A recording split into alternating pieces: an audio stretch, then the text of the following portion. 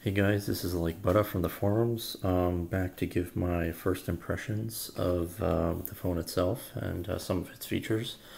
This won't be an in-depth review of any significance. I'll definitely be doing more videos along the way for specific sub-features and hopefully later down the road a full review once I've had more actual hands-on time with it. The first thing I want to really kind of get on is the performance. It really is a huge improvement from the Galaxy Nexus. The Galaxy Nexus would have stutters. This is just super smooth. I'm not sure if the camera actually picks up the smoothness, but it is a world of difference. And the time between reaction from your touch input to actual transition is fantastic. Though I'll have to say that in order to get optimal touch input, you will have to go to settings and you will have to go down to I forgot where I'm going here, buttons I believe it is. Nope, sorry. You'll need to go down to about phone and turn on your developer options, and you can do that by going to build number and tapping about 5 or 6 times rapidly, and that will open developer options. Once you go into developer options, you'll be able to adjust some of the animation times further down here. Window animation scale, transition animation scale, and anime iteration scale. I think these are default. They're set to about 1 second if I'm not mistaken.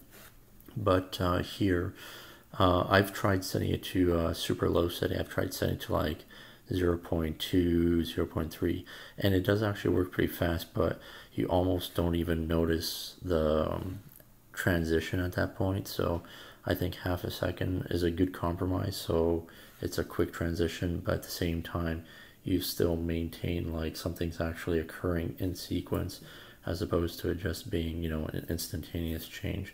But you could play around with it and figure out what's best for you. In general, though, like I said, it's very smooth. The load times are very quick for any application that you use. This is one of my favorites. This is ES File Explorer, of course, but that's fairly straightforward. As far as LTE performance, I just want to state that I am with Kudo, which is a Canadian provider for wireless. I switched to them recently, but I didn't have LTE on my Galaxy Nexus, so I was only getting HSPA plus speeds, and they're pretty terrible. I'll go to results so you can see. If we go down the list, some of these around here on March are some of the examples. 6.94 megabits download speed, but as you see, I did a test here on 19th, and I got 36 megabits, so it's fantastic. Of course, each provider will vary, but I'll run a test right now so you guys can see how it does.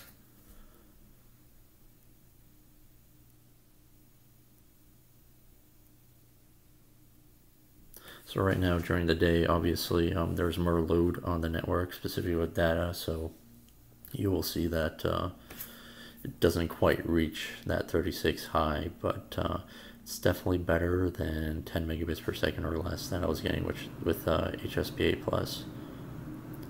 So LTE definitely does rock. I can't really comment on the LTE battery longevity. I mean, I've only had a couple days with the phone, so I can't really tell you accurately what the difference is if you set it 3G only or with LTE on. But as you can see, 16 megabits and 2 megabits upload, so that's LTE for you.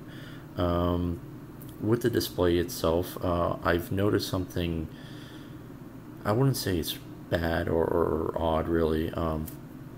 With my Galaxy Nexus, if I just lightly touch with the tip of my finger, like, I would get a reaction, and I notice on this phone you have to sort of plant more of your finger on it in order to get a little bit of a response. And I think that's kind of a good thing, because when you're typing text messages or you're briefly having your fingers at the edge of the phone, you don't accidentally hit too many things and go into settings that you didn't want or whatnot. So I actually find that to be an okay thing. I mean, it just takes a little bit of getting used to compared to the Galaxy Nexus, and you know, other than that, it's great. As far as like the brightness goes, I mean, you can adjust it obviously. I have mine on auto, which I find to be pretty good at its job. I mean, sometimes and during the day it's not bright enough, but otherwise, you can manually adjust and it goes pretty damn bright, almost to the point where it hurts my eyes. So the screen definitely will have a lot of longevity as far as, the life of the screen, I guess, if you don't hold it at full brightness. And it's definitely pretty vivid, pretty accurate, but not overly saturated like Samsung phones tend to be with AMOLED displays. What else can I comment on for now? My experience with calling, you have the earpiece up here. I don't know if I can get a good shot. Maybe I have to put in an angle. But anyway, somebody mentioned that they drilled more holes in the speakers over here so that they can improve the loudness. And loudness isn't necessarily an issue, but I found in my multiple voice calls that the speaker itself, it just sounds muffled a little bit, almost like they're in a tuna can. And I really have to strain to hear, and I'm hoping that this isn't a hardware issue strictly. I'm hoping that there's some sort of software element that they can tweak and maybe enhance the clarity, because I don't expect cell phones to have 100% clarity. It's not like you're talking to somebody sitting right beside you, but when you're still straining to hear, especially if you have noise outside around you, I could definitely tell you that it would be a little hard to hear what the person on the other end is saying. Now, so far, I haven't had any complaints from any colleagues of mine in regards to hearing me, so I guess that's a good thing. But yeah, me hearing them, it's definitely an issue. So hopefully they'll be able to fix that. And yeah, there's the knock feature, so if you double tap it twice, it unlocks. What else can I comment on? I guess you guys want to see maybe the battery. Let me just go to settings. I do say a lot. That's not a good thing for narrating YouTube videos. I really need to work on that. Alright, so we'll go to the battery screen here. My comments for this is I'm in day 2.5.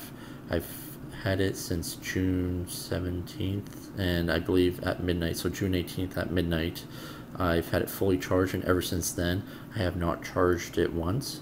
So as you can see, I am on day 1, 14th hour, and I still have 50% battery life left, or 49 rather. So it's definitely, the battery life is amazing. I mean, with my Galaxy Nexus, I've had to charge it pretty much every half a day. And with this, this is what, if I were to describe my usage patterns, I mean, obviously I've been using the phone a lot, but I haven't been using like 3D intensive graphics or playing too many videos. Unfortunately, I haven't been using the Bluetooth audio too much either, which I usually do when I drive my car. But I'd say this is sort of like light to medium usage, and it's fantastic. I really love this battery, and I feel safe, traveling out of town for the weekend and coming back with it without even bringing an extra battery pack or a charger or anything like that. So battery life, I give it a thumbs up. Now granted, this is on the balance profile, which I can probably bring up by holding the power button. Profile, oh actually no, sorry, that's not the right place. But basically there's a setting somewhere inside here that basically allows you to change the performance level. It's down here, and yeah, here we go. So you have power save, which is like really low key, saves a lot of energy. Haven't particularly used it yet, so I can't fully comment on it, but I've been using balanced. And performance is if you really need full-on performance all the time. And I can imagine even if you had performance on, you would probably drop to maybe half the usage at best. So even at a full day on performance, that is amazing. So I'm looking at a little bit of a cheat sheet here to see what to talk about next. The camera LED, I really hate this thing, and I don't think it's terrible, like it's not useful, but you can access it by drawing a V, and I don't know if you can see it on the table, but it's barely over here, barely this little outline over here. On my Galaxy Nexus, this is like 5 times as bright, so I don't really know what they were thinking.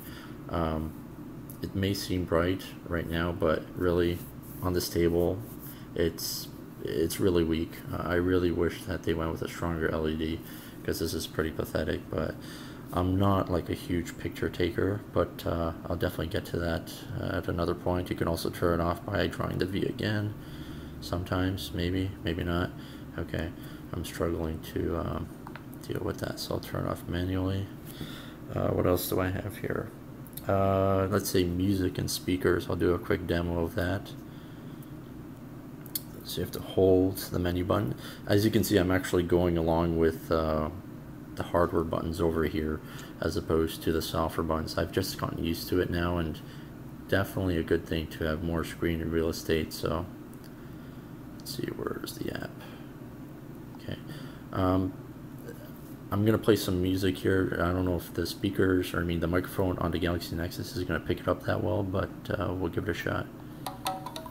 This is at full volume, and I've chosen the song Passengers from the Heat soundtrack.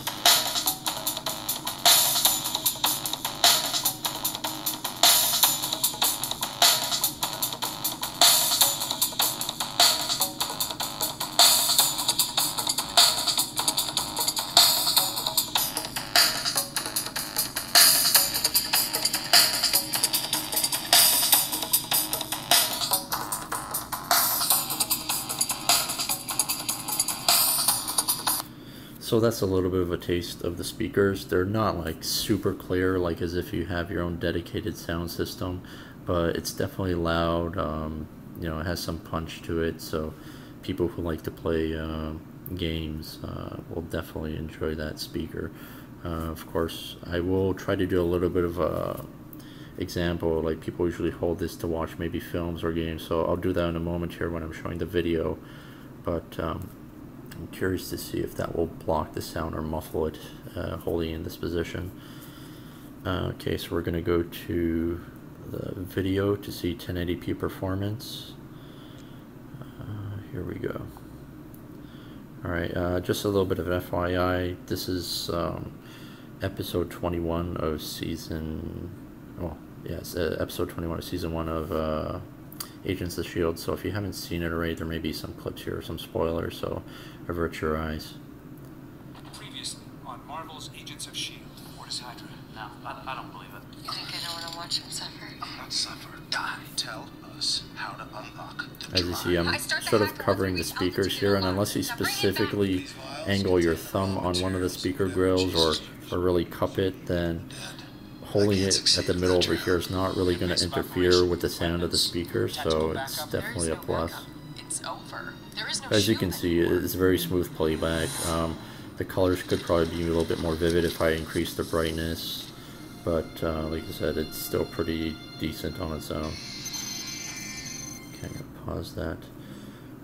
What else to comment on? That's pretty much it for now. Like I said, just base impressions. Actually, one more thing. People were asking me about the voice wake up feature. Right now, it is not present on the device.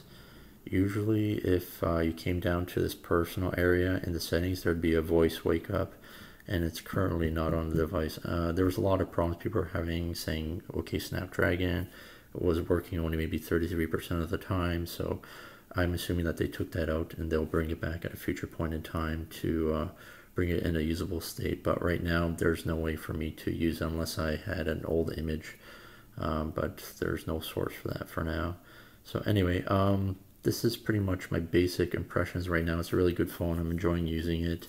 I guess one more comment maybe about holding the phone. It's really comfortable, but I find that the pronounced edges are a little sharp.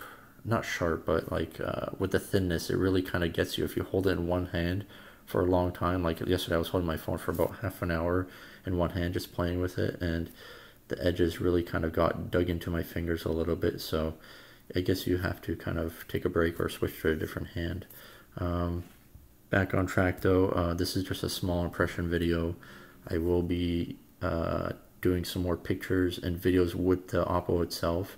I have some things planned for that, but that probably won't be today, maybe tomorrow or on the weekend. So anyways, if you guys have any comments, feel free to leave them. Any questions, I'll try to get to your concerns. Thank you.